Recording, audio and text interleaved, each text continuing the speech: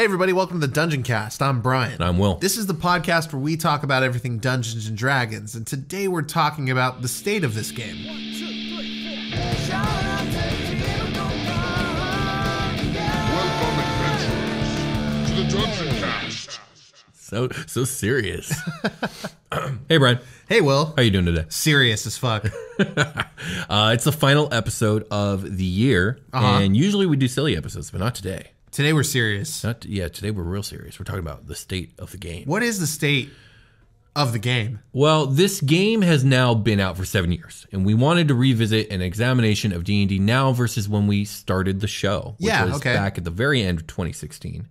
Plus, with the announcement of D&D 5.5, it seems like a good time to look back on everything the game has done right and everything maybe hasn't done so right. Yeah, so they're gearing up for the next thing. So a lot of the changes we're seeing in play are due to like what's to come, right? Right. And then also it's a good opportunity to talk about what we can probably expect in the coming years, especially with the changeover, and what we hope for that will come. I do have hopes and dreams. I do as well. Yeah. So yeah. We are people that play this game. It's true. We're not automatons. All right. So first, let's go over the then versus now. I want to talk a little bit about our first experiences with 5th edition versus your current thoughts on the game. Like, what has changed since then? For me, mostly it's my knowledge of the game. That's true. Like, I now understand Dungeons and Dragons, Yeah. in part thanks to this show and in part thanks to your games. So, like, with that and actual plays I listen to, I feel like I have a very complete understanding of what this game is supposed to be and how you're supposed to play it. Right. You started with 5e. That was your introduction to with 5e. the game. I did play 4e. You did run us a 4e game. Yeah. And I got a good feel for that. A very RPG, like a JRPG kind of feel. Yeah, a little bit. Yeah, for sure. So 5e is a lot looser and more free form of a game than like, and you know, I have experience with other systems now. So like That's I can true. compare it to other systems like Monster of the Week I've played and like Powered by the Apocalypse games. And I haven't done a Pathfinder yet because it's very daunting numbers wise. I don't, like, knowing you and what you enjoy about the game, I don't know if Pathfinder is for you, for sure. I don't have the time to Pathfind. It's very clunky mechanical. It's very about like not the mathematics of the game, but like, yeah, the crunchy numbers of the game. Yeah, you can do bonkers stuff. Yeah. And like I know Pathfinder players, they tell me about their stories and I say, that sounds like some cool number shit. Right. I'm never going to do that. For sure. It's fun though. So for me, 5e, when it first came out, I think what impressed me the most was the simplistic elegance of it and managed to do a lot with very little crunch at all whatsoever. And it seemed very approachable and very easy to get into. And I think that still stands to this day. I think 5e, if you look at it compared to any of the previous editions, it's the easiest to approach. It's the easiest to get into. It offers a lot without too much crunch. And it definitely has always had a less is more philosophy. I think that shows no better than the fact that there's only been one new class in the 7 years since it's been released. Yeah. Like you have the base 8 classes. Or is it 8? I think it's 8. Is it 12? It's a base 12 classes. Yeah. That's it. I was like, And it then, doesn't seem like enough. and then a few years later, they came out with the Artificer, and then that was it. No other new classes shown up since. Everything else has fit into a subclass here and there, and they've really, until maybe more recently, have really trickled out even the subclasses, you know, through play testing and stuff like that. Yeah, I was going to say there's a lot more subclass stuff out there, like in terms of new things, but like, Right. you know, Hexblood, Dampier, we got that stuff. And like, So with 5e, I've always felt like, you know, if I can think of it, for the most part, I can make it. I can like mold the subclasses and class and race combos into basically what I want, with a few exceptions. Well, with 4e, it was more along the lines of like there was just so many options that if I wanted to do something, there was more likely an option for it. yes, and I found that with 4E too. Like, I want these specific things because I want to do funny meme stuff, and like that was good. And we have check out our Patreon where I do funny meme stuff in our 4E game. Was that Isle of Dread? Isle of Dread, yeah. Yeah. That was a very fun game Vault with your Raiders. bear shark, yeah. While on the other hand, with 4th edition, reflavoring was in some ways harder, in other ways just as easy, but just as easy when it came from the DM side, maybe a bit harder when it came from the player side. But yeah. I want to ask what you think about like sort of the social direction the game has taken in terms of like the school of thought on how monster races are treated. There's a lot of people like monsters are people too.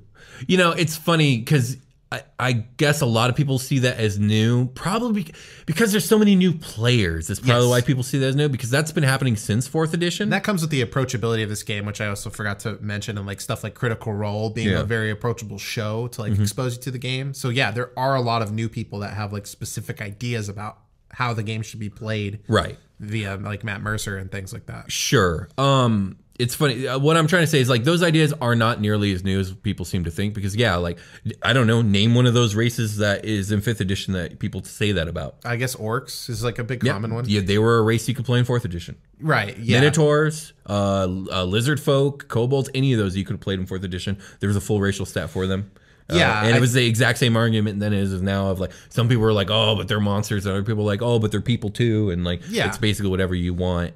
Yeah, exactly. But yeah, the emphasis on them being more like people and less like monsters is a good thing. Mostly, well, number one, because it's just a good moral thing. They're thinking intelligent beings theoretically. But the other point is like it also maybe forces isn't the right word, but it encourages Wizards of the Coast to flesh out more of the lore and culture of these monsters, which creates really good material for DMs to work with. So it's fantastic. Yeah. And we did a whole game like with the stuff in Volos. Well. Yeah, we did. So that's like a testament to like they did work towards, they did do that for 5th edition, and it stuck. I think it works well. Lots of people love to play goblins. Oh yeah, absolutely. That's a very, very popular race. Goblins, kobolds. Good stuff, man. And like there's a lot there for goblins, I feel like. And there's a lot there for, I don't think there's as much there for kobolds as there is for goblins. It's pretty similar. I mean, what do you mean by there's not much there for? I feel like goblins seem to have more cultural stuff written about them and like the way their culture works than kobolds. No, I mean, Volos does a very big write-up on kobolds, so there's a lot there. Have we covered that? Maybe that's why. We have. Okay. It was a long time ago. I feel like there's more to goblins, because there's just kobolds, and then there's like, and they're like dragon people or whatever. And they tend to be tied to and attracted to worshiping dragons, but their whole thing is like they're very mechanically minded and clever. Yeah, they build traps, they build devices, they build their little inventors and stuff like that. Yeah, but goblins have like there's goblins and hobgoblins and bugbears. Oh, I see what you mean. Yeah, it's more expansive because there's like a bunch of different subdivisions. And there's more. There seems to be like more lore with hierarchy. It's very important. Very much like, so. I feel like there's more to draw in there than whatever we talked about for kobolds. Yeah, I mean, you might be right.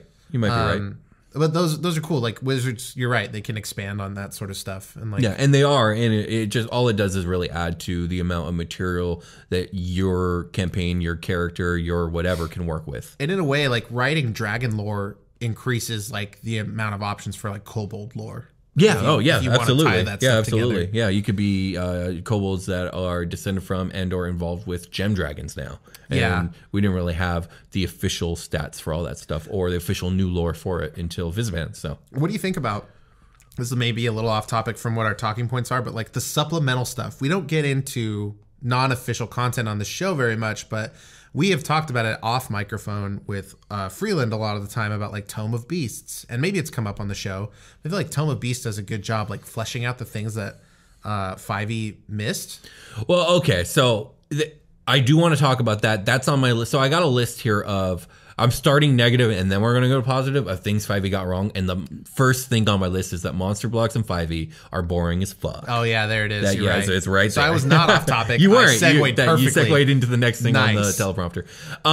So yeah, Tome of Beasts, I believe it's called. Yes. Is the Bome of Beasts. A fantastic third-party resource book. It is like a super thick, sexy monster manual with 3 C's, all kinds of very juicy like monsters and creatures, a lot of fae, a lot of dragons, a lot of everything, fiends, all unique but fit very tightly into D&D. Like it's its own setting, but it fits very snugly into canonical Dungeons and Dragons. Everything they write is just malleable enough for you to like move it into your own setting. And I guess the most important thing to take from that is that the way they do their 5e monsters stat blocks are very interesting, very dynamic, with lots of unique abilities, which again is from an idea I think they probably took from 4th edition.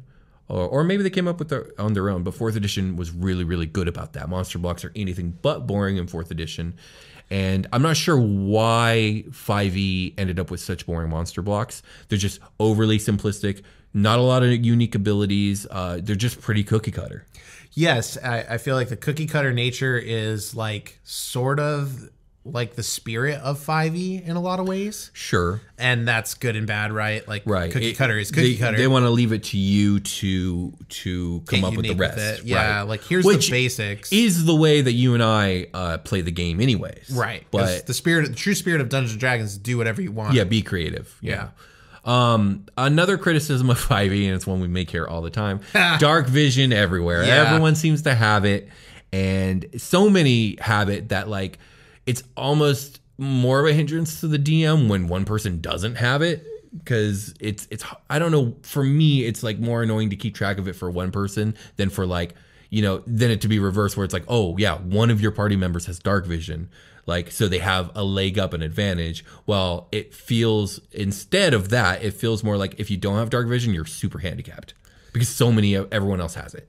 Yeah, I mean, it really, I don't really like to, this is a tough subject. For me, I think because like the game kind of sets it up so like most people have dark vision and you might get the one random that doesn't, and like maybe they want you to play up to that or like figure out a way around it, and like I kind of don't like the way like treating the player like they have like the disability right there, like they do in a way. I mean, like it makes it tough. Ends up leading to DMs ignoring it a lot of time, I think. Right, it gets hand waved. I played 4th edition for a very long time, and the way vision worked with 4E was you had normal vision, and then you had low light vision, and then you had dark vision. Okay. And I would say like a third of all the races had normal vision, and then a bit more than a third had low light vision, and then very few races had dark vision.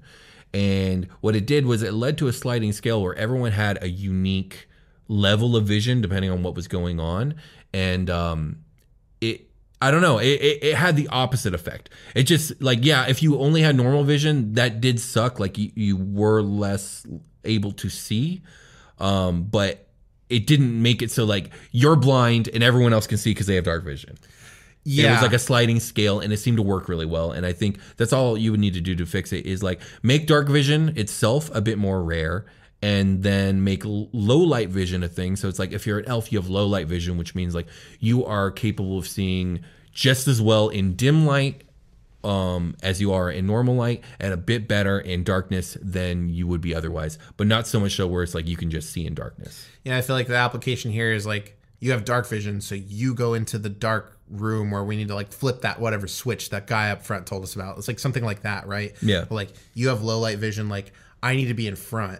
Right. So I can like pour off to the sides, and like we put the people without the dark vision in the middle if we're going through a dark area to protect them. Yeah, well, right now it feels like if you are in a party and you don't have dark vision, everyone else is annoyed because it's like, oh, now we gotta light the torches for the normal vision guy and give away our location and put ourselves at a disadvantage, you know, because this one guy can't see in the dark. Yeah, that's not a great feeling. Or the opposite, where like we don't light the torches and you gotta fucking suck it up, and that sucks too. That's not the funnest feeling either. But so. it is a reality of it. Like, sure. Like, yeah. If you are in a party like that, like you have to deal with that at some level, and you should. I don't think you should ignore your dark vision. Is what I'm saying about dungeon mastering perspectives here. Mm-hmm. Like, if you have those players without dark vision, like you get creative with it. Mm-hmm. You can do some things. I mean, like there's things in the game now like blind sense. You know, like maybe you're a human fighter, you don't have dark vision, but you have blind sense, and that can be in some ways more useful than dark vision. Sure, that's something you can apply. But usually your blind sense is limited to 10 feet. So yeah, I mean, but it can still 10 be feet's useful. not bad. Yeah. It's very useful. So yeah, that's one thing that I think people can nitpick about is dark vision. Another thing is, for me, the skill system has always seemed a little bit like something is missing for me when I compare it to my experience from previous editions.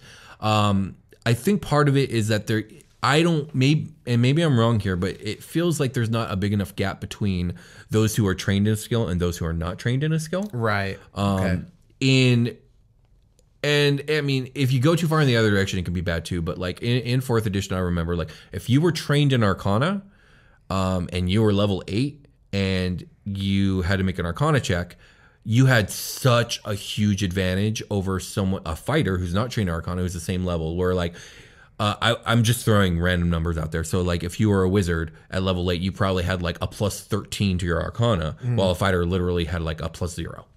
And so like you could both roll on it technically, but like the fighter's just not going to get it. And it actually discouraged the fighter from even trying to do it, which maybe on the surface doesn't sound like a good thing, but I actually think it's a good thing, because I think the problem with 5e is because that gap is much more compressed, your orc fighter who has a negative to intelligence is still going to give it a go, because the chance is still like, I don't know, 20% that he might get it.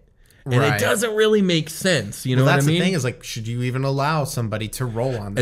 And that could be a fix. It could be a fix of like, you're not trained in Arcana, you don't know to look for this. Yeah, if you're not trained in the skill, you can't roll for it in extreme circumstances. That could be a homebrew rule, but that's the thing, is it has to be a homebrew rule. There's nothing built into the system to make it so. Yeah, there's also like, yes, you can roll on it because like magic exists in the world, like, right? But like, can you solve like complex math problems on the fly? Like, can you detect this magic, like, which could be like a similar skill level on the fly with no training? Right. Maybe you just get a feel. Like, you can roll well, but your good roll result is going to equal less than the same roll from somebody trained in Arcana. And that's definitely another way to do it. Another idea I had is maybe we could have a more established nuance between failure and success, where it's like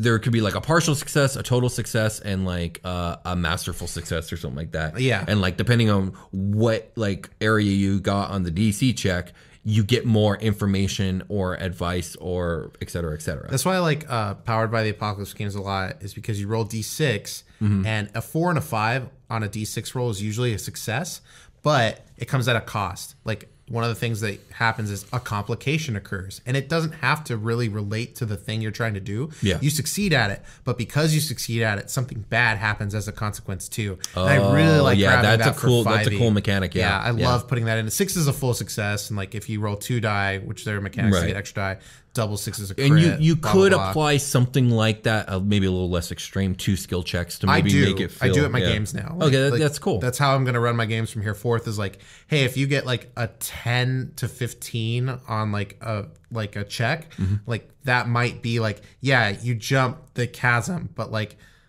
on the edge, you hit like a lip of the rock that breaks away. Right. And the next person that's going to jump, it's going to have to jump farther. Like, yeah. See, I like that. That's like really that. cool. Yes. Yeah, like, it's a very good idea. Light punishment. You did it, but like you didn't do it as good as you could have. Right. You could have cleared the whole thing. Yeah. Absolutely. Another small, most of these are all small criticisms, but another small criticism I have is I actually feel like level 1 in 5th edition is way too scary for everyone involved. Yes, absolutely. You were so fucking squishy, and as a DM, you're just so scared that you're going to kill everybody. And it has led, for me personally, I almost always start my my campaigns at level 2 at a minimum, and usually I'm going for level 3. Yeah, I was gonna say level 2 is a good like substitute for like if you really want a level 1 campaign, just start at level 2 and don't level up for a while. Yeah, exactly. Another thing too, and I understand why they did this, because they're trying to mitigate like multi-class like exploitation, but you getting your subclass at level 3 more often than not, in my experience, feels a little weird, because it's like, I don't know, in my experience, my character already knows what path they're on, you know? Exactly. It's just so strange to decide of like, oh, well, now I'm level 3, let me decide to do... I've always thought this. Yeah, it's like, just a little strange. It's like... Is my training kicking in now? Like, I'm out in the field. Exactly. Like, I'm out in the field. Yeah, exactly. And I think the true start for a campaign is actually level 3. Yes, and without downtime. You know? So I think the way to fix it is like your subclass probably should be chosen at level 1, but maybe your heavier, like your better features don't start until level 3 and beyond, because of course they're trying to mitigate people like dipping the multi-class level in, right? Totally. Yeah. So like maybe you just get something small at level 1s and then another small thing at level 2, and then level 3 you get your first big thing. But like the flavor is already there from the beginning. And it doesn't feel like forced at, like, again, you're out in the field, right? And right. Suddenly, exactly. I can summon dragons or whatever your bullshit is. It's like it's a lot like Pokemon level ups. Like you're in mid battle, and all of a sudden your Pokemon like like in the anime especially, like the Pokemon will evolve mid-move to like do the thing that they're trying to like save Ash from fucking whatever peril he's gonna. Right. Like his latest Dragonite grows arms, or his Dragonair grows arms and becomes Dragonite to like carry him out of a perilous situation. Right. That feels like this, but it's dumb for 5th edition to like do that. What I really like is a level 1 campaign. Maybe you get like a session 0 at level 1. And then you get a little bit of training, and now you're level 2 when you go out to do the mission. You do the mission at level 2, and then something bad happens. It's like, oh, we almost fucking died. Like, let's have downtime and train. But like that's and the now fact we have subclasses. Look, you just had to fit it into a very specific set of events that had to happen in a certain way. And it shouldn't have to be that way. You know what I mean? But that's a way to make it work. Or just start at level 3. Level 3 is a pretty basic. I don't know. It's not basic enough for new players. That's the problem. Right. Which is why I usually do level 2, but yeah, the second I hit you with the subclass stuff, it's like, wait, I just learned how to swing my axe. Like, right? What the fuck is rage? Yeah, like, I don't know. Right? You know, you're still working that stuff out. Although you do get rage at level 1, but your point still stands. I mean, yeah, I understand your point. They're still working on rage, and they don't even know about danger sense. You gotta tell them that they're Spider-Man. Exactly. Another nitpick I have as a dungeon master, and the thing is, I didn't notice it until I started like reading about this particular criticism, and that's that in 5th edition, plotting a combat or an encounter for your party is actually not easy at all. No. Like, balancing it is not easy at all. I fucking accidentally killed Josh Freeland's character, like, just because I didn't balance my combat properly. It's a constant struggle as a dungeon master to get it right, because the challenge rating system isn't great. No, it's not very easy. It's not a good barometer. It's super ambiguous. It's loose. It can fluctuate greatly. Like, look at the Dullahan. Like, that was such a weird, wonky, like, what is this challenge rating? Yeah, what is the challenge rating? Makes no sense. But going back to my 4th edition days, that's what made me realize it was like, oh, I had no problem whatsoever. It was so easy to just calculate it up mathematically. Yeah, 4th edition is so quantified. It's so quantified. It's great for battle. It's great for battle. The battle system was my favorite part of 4th edition. Essentially, the game is the same after that. Yeah, exactly. But yeah, like it was. I remember having a lot more fun plotting encounters in 4th edition. 1, because the monster stats were much more interesting, and number 2, balancing it was much easier. Instead, what I end up doing is I'm trying to find monsters that are interesting, tending to fail and having to reflavor and or add on to them, and then struggling to guess if this was too hard or too easy. And what it has ended up leading to is me having to fluctuate different stats during combat so that the combat is the right difficulty. Fuck this thing. And I'm like, early on this thing doesn't have enough HP. And I to double it. Yeah, and I almost never had to do that in 4th edition. It dawned on me. It kind of sucks. I don't want to do that. I feel cheap. Yeah. Well, you have to if you want to be a good DM. You're gonna have to do it. Yeah, it's your job to make the combat challenging, and it's really hard to foresee that. Live off the experience of your previous encounters with your party, know your party well, and know what your monster's max HP output is. That's your best defense, I think. Right. You don't want to one-shot your guys on accident, which is what I was doing. Yeah, it happens. Yep, it happened. Yeah, exactly. I mean, I killed Jake's first character within the second mission, the second. It's true. What's the word? It was like the third play sit something down. like that. And a lot of that was bad luck too, but like still. Yeah, a lot of it was bad luck, but that dude died. He like triple died. He double died, and then triple died. Yeah. My final small criticism of 5e up to this point is I think there's a slight over-reliance on spells, spellcasters, and spell or magic using characters. Okay. There's not enough non-casters. There's essentially, really realistically, 2, the fighter and the rogue. And even they have like spellcasting options. The barbarian kind of counts if you go down certain routes, but like a lot of the stuff the barbarian does is very magical in nature. Yes. Like supernatural. Yeah, and like that's cool. Like this is fantasy. Like most of the characters I play, regardless if there was more options or not, would probably be magic users who can do a little bit of melee fighting, because that's the kind of characters I like to roll.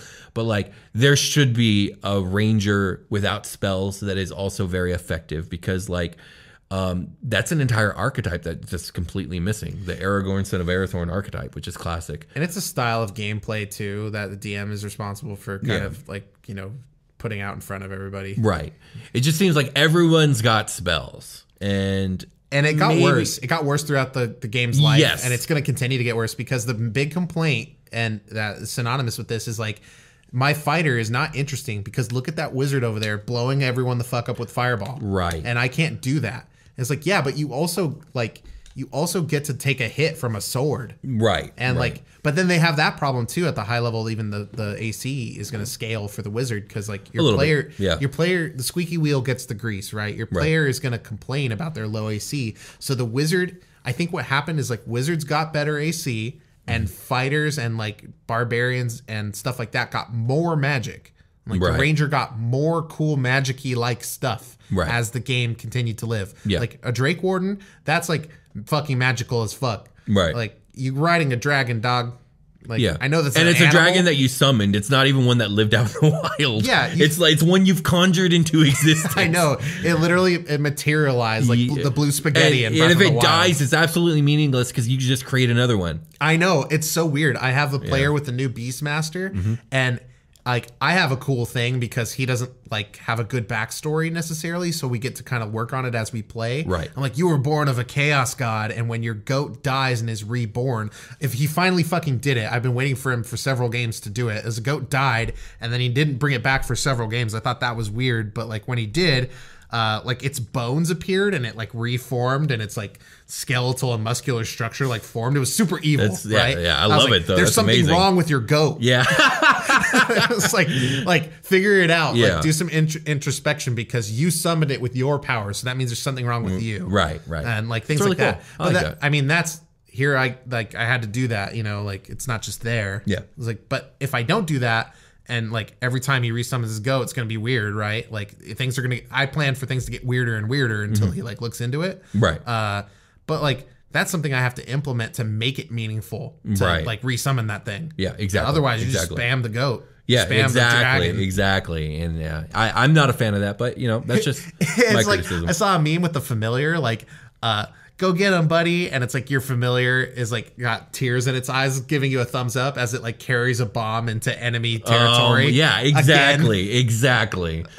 So with the familiar, I'm okay with the monster. Maybe not so much. Right. You're supposed to care about that thing. You are. You're supposed to be bonded with it. That being said, we will get into the things that 5e got right, but after our short rest. Yeah, we like 5e. We like 5e a lot. We're about to get a lot more positive real quick. Nitpicking it. We've returned. Indeed, we have. Stick around for the end of this episode where we're going to name our final beholder. So we've been building beholders. This is the year of the beholder. This is not a beholder episode. No. But we're going to close it out big. Also, I hope you guys enjoyed your holidays. Please send me a postcard in the P.O. box. I would love to see one. Absolutely. The P.O. box address is in the notes below. We have a Patreon. We have an actual play game called Super Quest Saga. Please check that stuff out. It's a great way to support us. Indeed. So let's get back to talking about 5e and where it is today. And let's talk about the good things. Yes. And the first good thing I want to talk about when it came to the implementation of 5th edition is cantrips. Cantrips in this game are absolutely what I would call perfect. Okay. At-will damage option, that scales. And you got to remember that before 4th edition, spellcasters did not have cantrips were not damage dealing, and if they were, it was pitiful. It was completely utility stuff, or even like lower than what I would call utility stuff. Just like visual aesthetic stuff that really didn't affect anything. I mean, this boosts skill checks. I feel like if you are clever about it. Yeah, maybe if you were clever about it. And then the only way you were doing damage, as I'm going to just use the wizard as an example, was by burning a spell slot, and you had limited those at low levels. Or carrying a crossbow with you, which a lot of wizards did in those days. Probably should still. And you probably should still, maybe a little bit, but like, I don't know. For me, when I first got into D&D, the idea of like being a wizard, but then also having a big ass heavy crossbow for which it got real, just didn't feel like the flavor I was going for. There's you know, the kind of magic they don't teach you in college. Exactly, that's exactly right. Gun magic. So obviously, 4th edition comes in with powers as a concept, and you have at-will, encounter, and daily powers. So this is the birth of like, the wizard every turn can cast, Scorching Ray or Magic Missile or Fire Burst or whatever those powers were called then. Yeah. And it was this at-will damage, and it was great.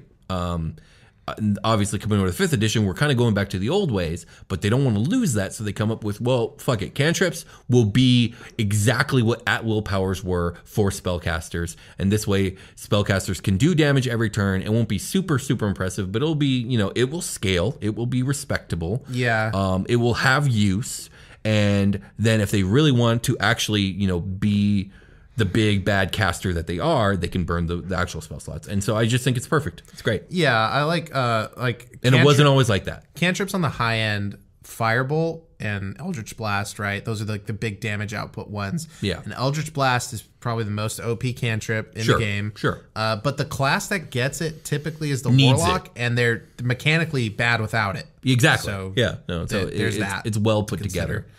Yeah. The next thing I want to talk about for 5th edition is it really, really is the most approachable and most easiest to learn of any edition.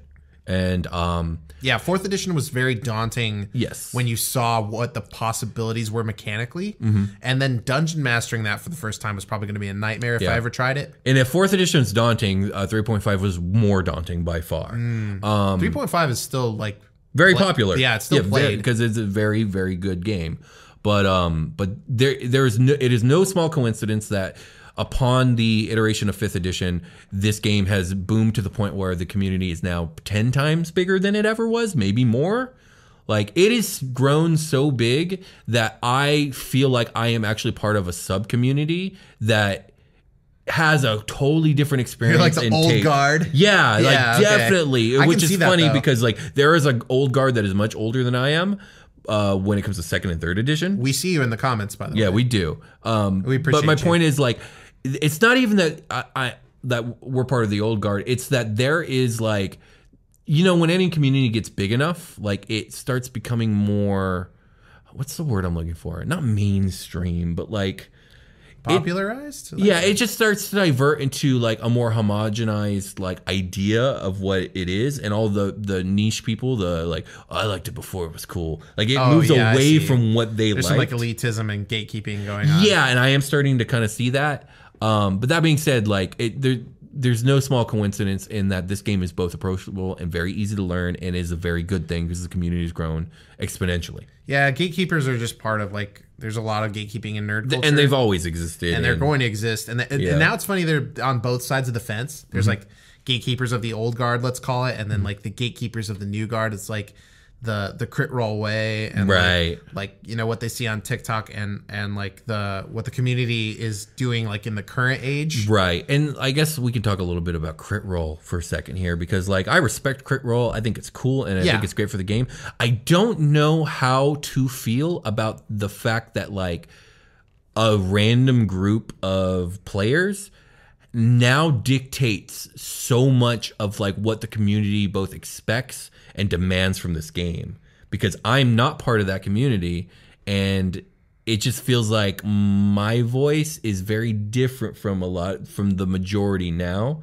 And it's fine. I'm not like, like I'm not complaining, but I'm not sure how to feel about the fact that like this one group that was just a bunch of players now kind of is like the pantheon of the game itself. It's very strange to me. I mean, yeah, I feel like the crit roll cast is a big for the newer generation of player. That's the face of the game for sure. Right. You don't get into D&D without hearing about it, and I'm noticing that with my new players that I'm like running games for now. It's like you kind of got to look at what they got to offer. I mean, the gunslinger class, the thaumaturgy, the chronergy, and like the stuff that has made its way into official content. Right. I like it a lot. Oh yeah, it's great. It's great. And I like what they're bringing to the table, literally and figuratively.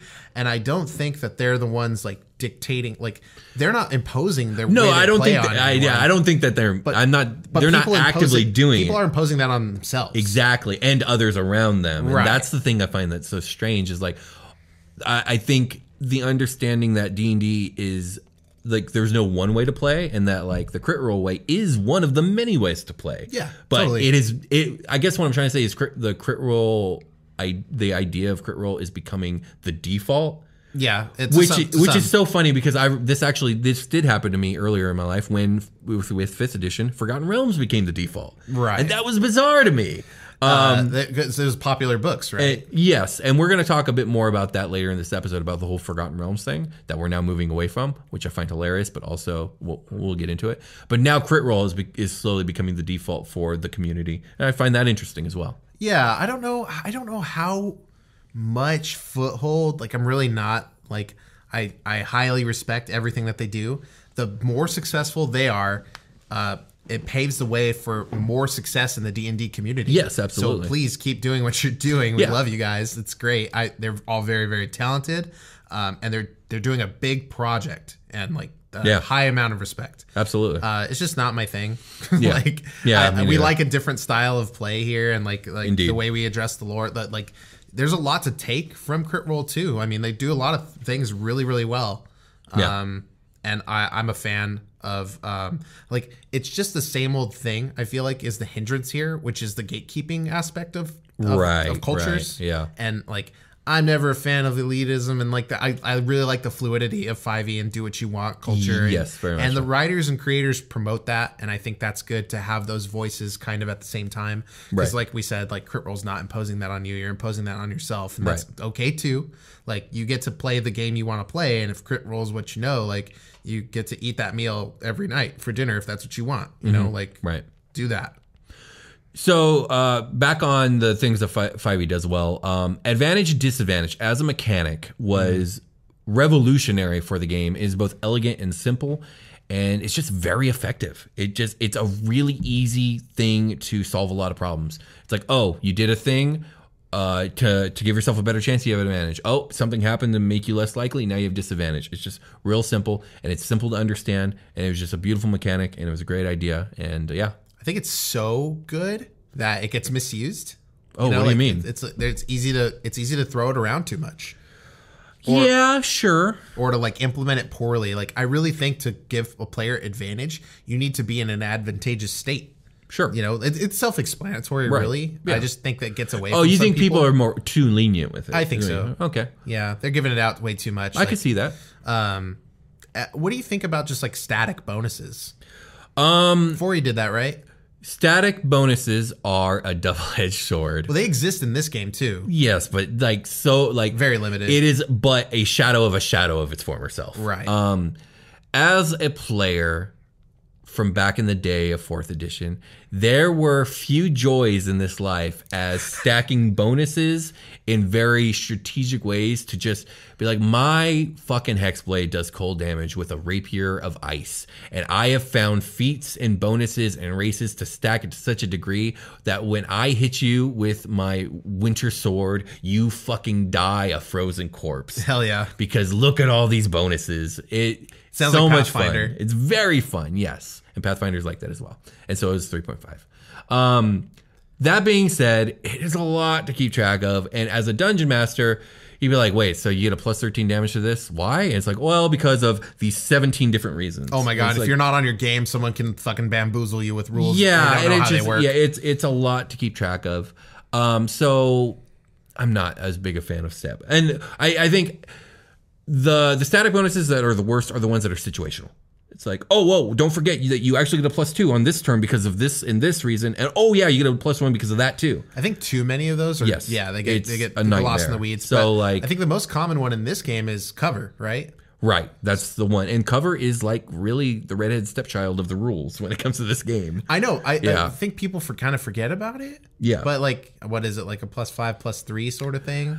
It's something like it that. Lives in that range. I would have to relook at it because I don't use it that often. We could look at the rules for cover, but essentially, like, you get quarter, half, and 3/4. Yeah. And what'll happen is I'll read them, I'll understand them, and I will forget them within the hour. Right, and you need to have that. Basically, like, cover is one of the rules I have up sometimes. If I expect there to be cover, do I have a rogue in the party? Do I have people that like to hide behind fucking whatever? You know, like, you know, sort of like if you are behind the monster and this happens with cone damage and blah blah blah blah blah. You know, right? Exactly. It's out there for you to like look at and read and like get familiar with. You could use it or not use it. Yeah.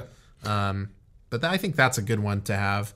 But but I agree with you on its advantage, disadvantage states. I just like to take those things really literally when I run it. Right. You take them more strictly. I understand that. So another thing about 5th edition that sets it apart from previous editions is the philosophy that they implemented at the beginning of this game's creation, that they dubbed rulings over rules philosophy.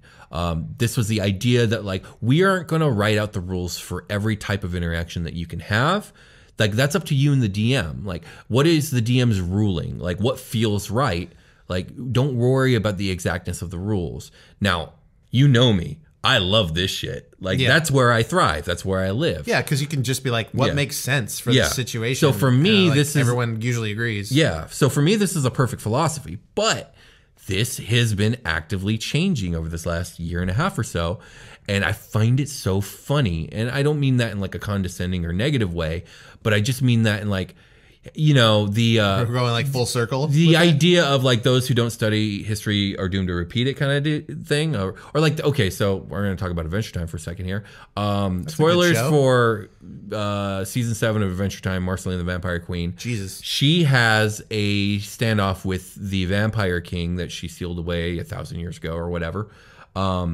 And basically he doesn't want to fight. And she wants to kill him because, you know, he used to do a lot of bad things. But basically he asks her, like, how long have you been alive, Marceline? And she's like 1,000 years. And he says, and what's the thing that you've learned in all this time? It's that, and she goes, it's that everything keeps repeating itself, but no one lives long enough to remember, so it just keeps repeating. That's what's happening here in D&D. Is we have all these new people. I enjoyed that anecdote. By the way. Yeah.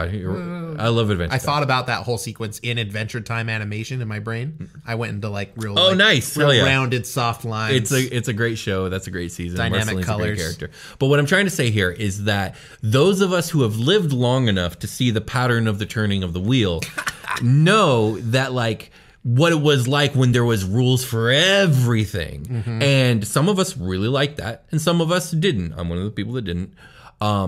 But now we have all these new people, and all these new people that don't remember the way it was. Big complaints about structure for and 5e, they want yeah. structure. Yeah. And here's the thing is we're getting it now. It's slowly coming in, but it's a double-edged sword. The complaints about structure filtered in through tweets. So like Jeremy Crawford, basically, who was like forced to do reconcile the gaps here. And it's so funny because it is the rulings over rules philosophy that made this game as popular as it is. Now everyone's clamoring for more structure. They're gonna get it. And some of it's gonna be good. Some of it's gonna be not good. Right. And it's gonna cause a lot of rifts between the community. There's going to be a community that hates this rule, loves this rule, likes this homebrew. It's going to cause a lot of upheaval. And it's not going to just be this hunky-dory good thing. It's going to cause a lot of problems. 5.5 is the answer. Yeah. They're going to find the way. Oh, we'll see. Yeah, we'll see. I know, right? I'm just saying, be Maybe warned. they will, though. But I just like, I love that they are like, they have that shield, right? Like the thing we wrote at the beginning of the fucking first book we put out says to do whatever the fuck you want. But like, here's the rules, though. Yeah, here's the rules. What you asked for. Asked but also, for like, don't do that. Also, if you don't feel like it, right? And like, that's the spirit of the game. Which is it's just fun. Yeah, it's this weird line to straddle, isn't it? Like, yeah, it is. How do they do it correctly? It really and is. You can't please everybody, right? So who are you gonna please? And like, are the people that basically are the people that you're sitting down at the table with? Like, which one of them is your person that's going to be like, is a rule for this, and you are like, that doesn't really make sense for this situation, and they're going to be like, why do we have rules if we don't follow them? And you're going to be like, you don't understand. No, you're going to be like, leave my fucking table. Yeah, because that's what I would do. Open the player's handbook and get to page 5 and tell me what you learned. Exactly. Okay, so let's move on. We're going to talk about the upcoming 5.5, which I think is due to hit our shelves in 2024. What to expect. And so the first thing that I think is we can be pretty sure to expect is the floating / and or customizable ability scores for all races. Yeah, okay. And I think it's a great thing. Yeah, we're moving away from pigeonholing like orcs be strong. We are letting the features and traits define the race rather than the ability scores, and it makes a lot of sense. Every race will be dynamic. Because can be dynamic. Yeah, because every race probably should be. Like, if there's enough orcs out there, one of them's going to be a genius. You know what I mean? Yeah, law of large numbers. Yeah, right? so why should your orc wizard like have all these negatives to being smart when like it's just bound to happen by, just law of numbers. I am a tall halfling. Hello. Right. Exactly. Yes. I'm a fulling is what they call me, aka a human. Absolutely. So that I think we're going to expect that. One thing I've heard them announce is, and they recently did this and I missed it, but they did a class survey. And I don't know what the results were from that class survey, but they have made it explicitly clear that the results of that survey are going to be reflected in 5.5. You know what? I saw that too. It must have been a big news hit. Life's getting away from me in the holidays, but absolutely. I'll be back on my news feed soon. The Ranger rework is probably what's going to happen. That's one prediction I have from the results of the surveys. The Ranger will get finally reworked from the ground up. We will have a new version of the Ranger come 5.5. Yeah, it seriously needs it. Yeah. It's the Drake Warden's just not enough, overall. No subclass is enough. It needs to be reworked from the ground up. Another thing they announced is there are more surveys that will be coming between now and the launch of 5.5. I don't know what their surveys are going to be, but whatever the community... whatever information they get from the community, they are going to act on, or so they have said. Yeah, there's also the Adventurers League stuff. I think that we kind of overlook a lot, and the style of they're really playing the game for that sort of stuff. They're playing a super meta version of what we experience. Right. So I love the community driven thing. I think they have a lot, Wizards has a lot of mouths to feed at this point. Yes. And they've created that problem themselves, it sounds like. It's a good problem to have. Yeah, definitely. Yeah. But rounding it all out, it's going to be interesting to see, where these surveys get us. Right. And, it will be. Who's left with 1 foot still in the mud or whatever you want to call it. Right. I think another thing we can expect is that all the expanded spells from all the different books, and all the expanded feats and all the expanded options will finally be in one place with the reprinting of a handbook and whatnot, Yeah, consolidating. Yeah. Because what do I got to be a Loxodon? I got to go buy Guildmaster's Guide to Ravnica. Yeah. Or even if you just want to be a wizard, it's well, I want to know what all my spell options are. Why do I need to own 17 books to find all my spells? Yeah.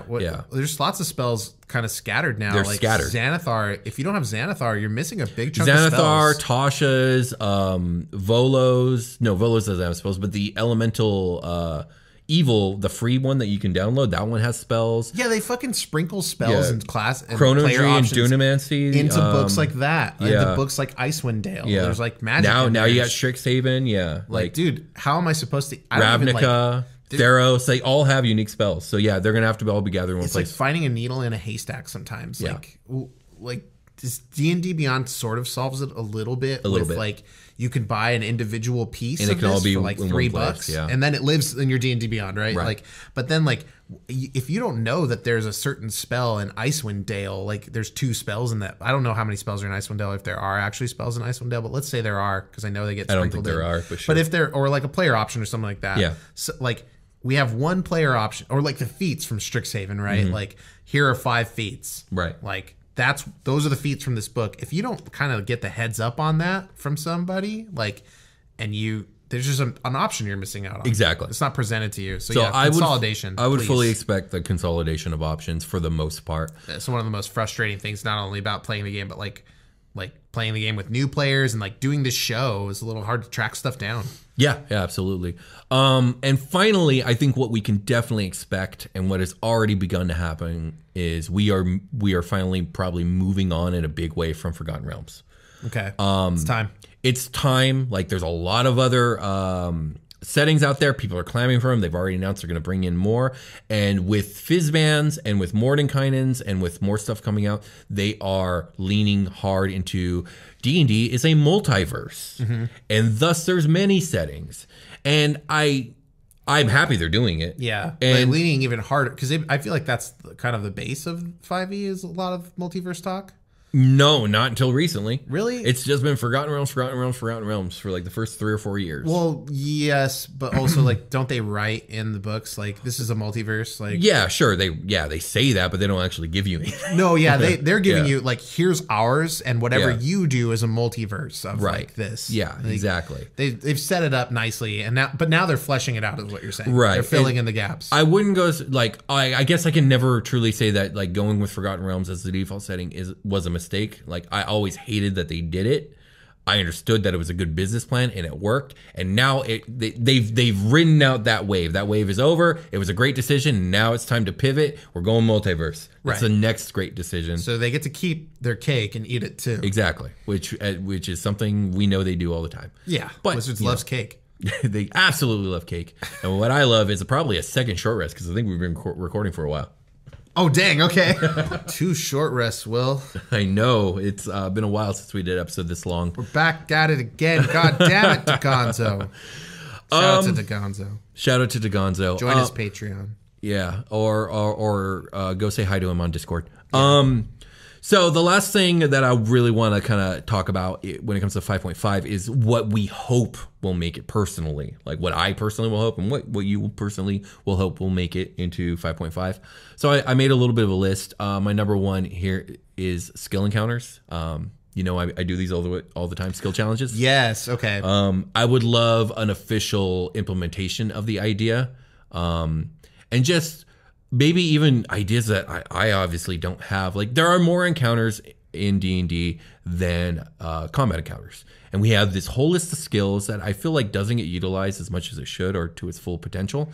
And so I would love it if they came out with skill encounters as a concept and with different options for different types that you could do. Yeah, it's the obstacle course of D&D, basically, is what it feels like to me when we run them. Yeah. And actually, Powered by the Apocalypse is really good at doing this thing with clocks. And every clock, it's like a pie chart, and you fill in one of the pieces when something happens, like a click. And it reminds me a lot of the skill challenge. Do you want to explain the skill challenge, like and what it is and how we implement it in our games? So my games, when I do skill challenges, it's taken from Chris Perkins' creation of skill challenges in 4th edition, and essentially the idea is like everyone rolls initiative, and on any given player's turn, whatever the situation, there will be a set parameters of like what the goal of this non-combat encounter is. Yeah. And win the race, outrun this bad guy. Or, solve the room collapsing on you puzzle before it's too late. Something along those lines. Stop the ship from sinking. Yeah, exactly. And so on each character's turn, they get to use a skill in order to further the goal towards success. And so essentially, the player will tell me what they want their character to do. We will assign a skill check to the thing. It's an open discussion kind of thing. It's an open discussion. I want to do this. What skill fits that? It can be one skill check. It could be a series of checks, and the DC can fluctuate depending on how difficult I think the thing they're trying to do is.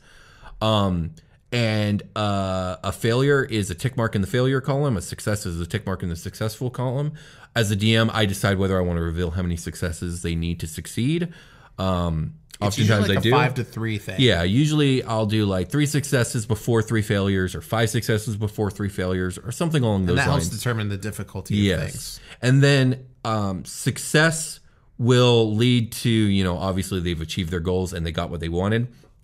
Failure in a skill challenge does not lead to death, but it leads to having to deal with a situation that they wouldn't have had to otherwise. Right. Whether that means combat or a loss to HP or being cut off from the thing they were trying to get to, and they have to find a new way now. Yeah, because you could, no matter, like, if the skill challenge is set up in such a way, like, you're going to make it to the end of from A to B, no matter what here, but, like, what happened along the way could be, like, part of the failure. Right. You got through the door before it shut, but like you also had to like get shot in the leg to do it. Exactly. Yeah. And that's your failure. Or the skill challenge can end in a total failure where you do not get the thing, the bird you're trying to catch flies away, and now you're left with to fight the competitor. Right. Something like that. Exactly. So it can end in a combat. It can end in like tears or like just disappointment. Right, exactly. There's a lot of versatility there. It's a lot of fun to play in one too. And it's a good, I think one of the good rules about it is don't use the same skill twice. Typically is a good rule to follow. Typically what I implement is, don't use the same skill twice in a row, and you can't use the skill that the previous person before you used. Okay. So there's no back-to-back Arcanas, and you can't use Arcana back-to-back either. Right. That's good. It keeps it interesting. Like story-wise. The entire exercise is supposed to be, it's supposed to encourage creativity and storytelling in a cinematic fashion. Yeah. So- and a lot of times I feel like players find ways to like kind of bend skills a little bit and utilize them in ways you normally wouldn't. Which is good. Yeah, which is exactly. a fun thing. It's a lot of fun. The nature of the skill challenge is that it is exciting. Like there is excitement happening now. And It's very action based. right. Yeah. It's a lot of fun. So another thing I'd like to see with 5.5 is a lot more expansive options for exploration and downtime. Like when it comes to like exploration of the wilds or even a dungeon, like it's pretty basic. It's like I look over there or I'll roll perception. It's like, oh, you detect a trap. Okay, I'm going to try and go around it. But it would be cool if we had, I don't know, lists of traps, lists of hazards, lists of like encounters that you can come across that are like not what's the word? Conflicting. So it's not necessarily an enemy or an obstacle. It can be I don't know, like an encounter with a particular type of animal, and like maybe this is an omen, or maybe it's this, or maybe it's a really cool ruin, and like maybe if you do a little bit of digging, a little bit of this, you'll find a little treasure and stuff like that. Like a whole bunch of ideas that it could be a random table or just something a DM can scroll through for inspiration. It reminds me of the flower lady from Breath of the Wild that like you have to approach the shrine, but if you step on the flowers on the way there, she like stops you from fucking moving. Exactly, she, like, yeah. makes you go back to the start. Yeah, absolutely. And then for downtime options, like give players more things to spend money on, more like ideas of different services or different items they can spend or different like activities they can engage in. Obviously, like I'm not usually the one to call for like more like for the game to think for me, but I do think like it is very useful to have like a whole list of things you never would have thought of. True. So yeah. I think traps is a really like pertinent one. Like, yeah. Getting unique with traps. Yeah, and coming from 4th edition, man, you talk about pages and pages of traps. Ooh, I need to find that. Yeah. Because traps can be really cool, but like it can be kind of hard to like prep in a 2-week period and like be interesting with your traps when you have so much other stuff to think about. Yep. Like maybe that like, I mean, traps are traps, man. Like they're gonna do certain things. Is it gonna hurt you, hold you, inflict a condition, do damage, et cetera, et cetera. What's the goal, and then what does it look like? It's good to build traps backwards, but like that can get like boring, mundane. If I had a list of pre-made traps, like traps, like if I want a unique one, I just flip to page 3 and like roll a die. And I'm using this trap. Exactly. That's kind of cool. Another thing that I thought about that I think would be interesting is if there were some optional hardcore rules. So like one of the things, and this is a good thing, one of the things that 5e and 4e before it began to really take out and have pretty much annihilated now are some of the more brutal rulings from like the old editions, the old saver dies or the longer lasting diseases and effects and stuff like that. Like how there's disintegration ray rules where if you're below a certain HP, you just fucking blow up. Yeah. And so it would be cool if there was like an optional like hardcore play style that you could like point at in the rule book and be like, hey guys, so as a DM for this game that I'm running, like we're going to run the hardcore rules. So like certain things are going to work differently. Like stuff's going to be save or die. There's going to be brutal, more long lasting effects and stuff like that. That way, like everyone at the table can like get behind the idea of like, okay, this could be more brutal and people won't get so upset if bad things happen to their characters. Yeah. Like I could do that now as the DM, but if I had like actual rules in a book I could point to something for my balanced. players, something balanced, something predetermined and, you know, arbitrated outside of the DM's discretion, like it could make that play style a bit more acceptable and fun. Yeah, prevent some finger pointing by like having some rules to fall back on. Like, no, look, like I'm doing it because it's here. Exactly. And like we agreed to do this. Exactly. Yeah. I'm not just making up bullshit. Because it sucks when you play any game and somebody just starts spouting rules that weren't there at the beginning. Right. And making rulings that like seem a little bit more geared towards, you know, one favoring versus another instead of being fair. Sometimes that like win mentality is hard to get rid of when you're playing a game like D&D and like you are against the dungeon master when they're coming at you hard like that. It feels like a competition. Right. It's not. It's not, or at least it's not supposed to be. It's always like we say this a lot, but it's always good to have conversations with your table, with your players, like everyone agree and consent to what we're about to do here. Yeah, open communication. No surprises, you know, and you don't want people to feel attacked. Yeah, definitely not. And then lastly, what I hope they implement is some stuff from 4th edition. And this is kind of an add-on to my criticism of 5e monster stat blocks are boring. The bloodied condition was a really great concept in 4th edition, and we use it in our games. Basically, when a monster gets cut down to half HP, they're considered bloodied. And many boss mechanics from platformers where like 4th edition does good at like you got them bloodied, like their new abilities kick on because now they're in a desperate way. Yeah, exactly. And so like with that like state of being bloodied, it could be a double-edged sword where the monster stuff pops off. But like in 4th edition, there was another thing where it's like if you were an orc and you were fighting something bloodied, you were better at killing them because like your blood frenzy went off. Right. You know like I mean? I see red. I smell your weakness. And so bloodied being a state of being that then you could build mechanics around would be really cool if they reintroduce that as an optional rule or idea, because I love it. I love it too. I always kind of picture like you're not really hit severely until you're at half HP. Right. That's when you took like your first like flesh wound. Exactly. Like, maybe you got bruises and bumped around. You got hit on the armor, like something like that. Right. And then like I like a lot of people, or not a lot of people, like people I see on the internet doing like, well, I don't actually like your HP is used to like that's a pool that like counts as like energy to avoid attacks.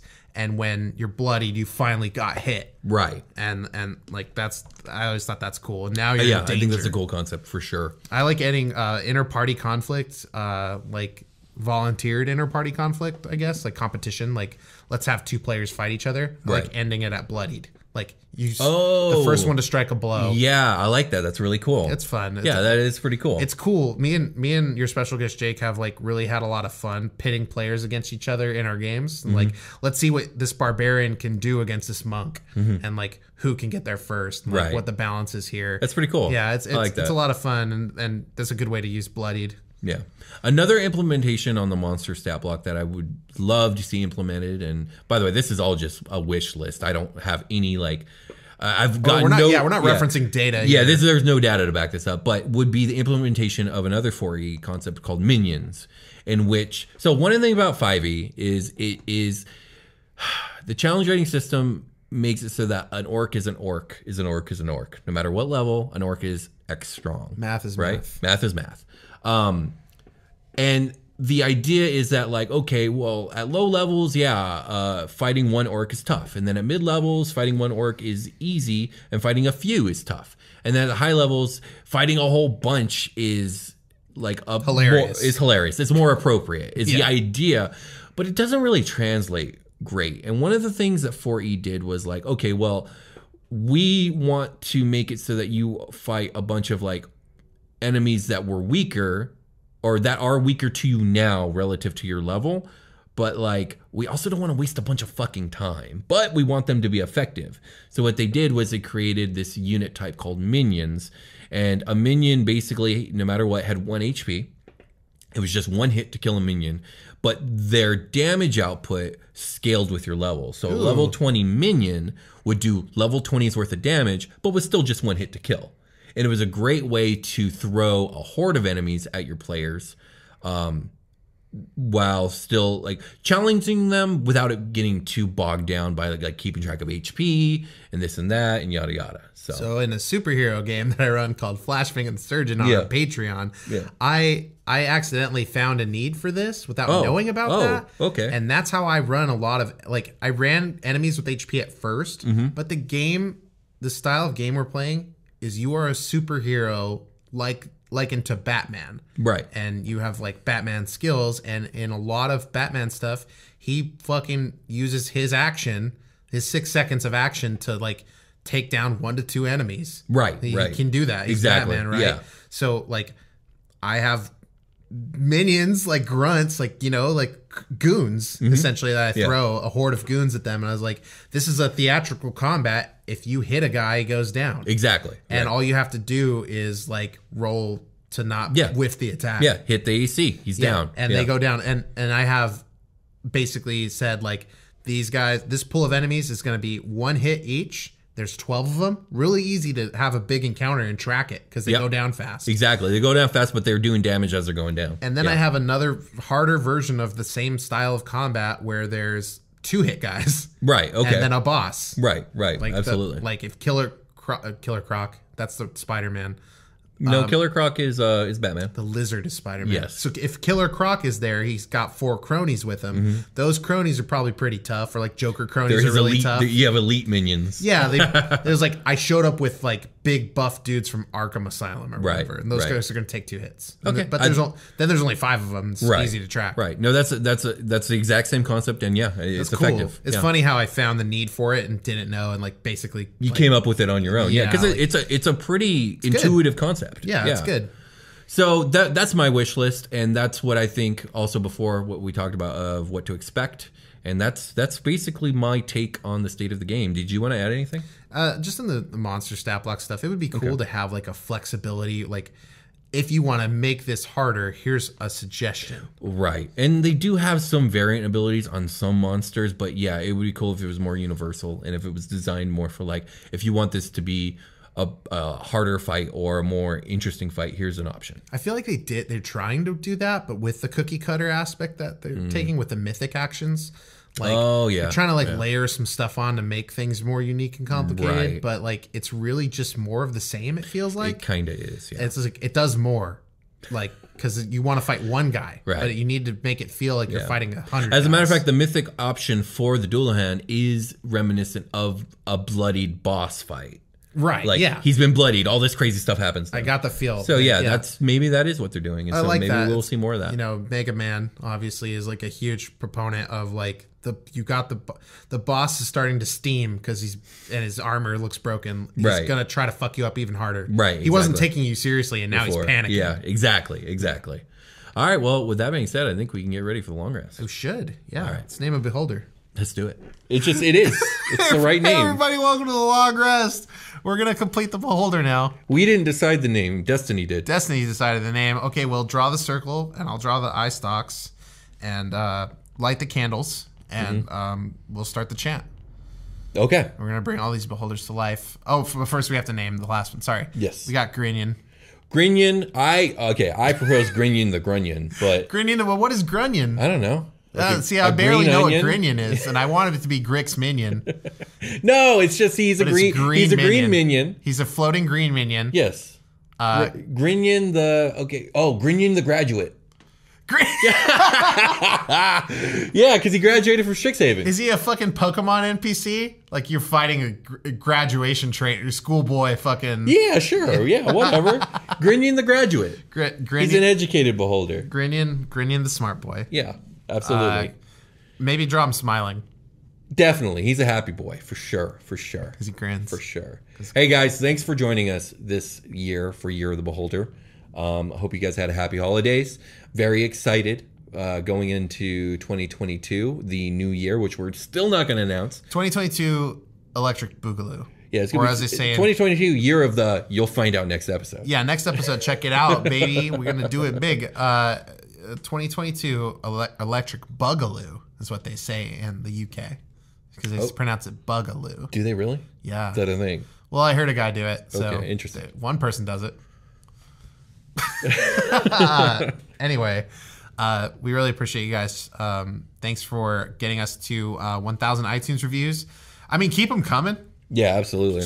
That's basically, thanks for all the love and support. We love and support you guys, and hope you guys have a very happy New Year. Send us a postcard to Indeed. the P.O. box that we set up because you said you wanted to. You said you would send me something. Send me something. It's true. And with that being said, I think we could call it a game. We can call it a game if you check out our Patreon. Yeah, check out our Patreon. Super Quest Saga. Do we want to do some Super Quest Saga news? It's coming. I mean, like we said, we'd be back on November 21st, and then like the baby came early. Yeah, the baby came early. So our bad. Oh yeah, well not our bad, but like about announcing it. Like, yeah, that's true. Like the way we did. Sorry. The aim is to come back sometime towards the end of January. Probably shoot the next episode mid-January, but it's a little bit up in the air still. We need to be fluid with it. sorry, and thank you for your patience and understanding. We know people are like, what the fuck happened? And we're like, don't worry, we're going to do it. Yeah, we got need like some 10 time. episodes left. We're going to get through it. We got It's a going lot to be of good. like regular life stuff to hash out. Yeah. So yeah, thanks. We had a fun year. We really appreciate it. We're ready to move on though. Excited for the next thing. Yeah, I'm excited for the next thing. I'm excited for the new art that we got commissioned. New art on the way. Patreon. Watch out for that. I think now we can call it a game. All right, we'll talk to you guys later. Bye.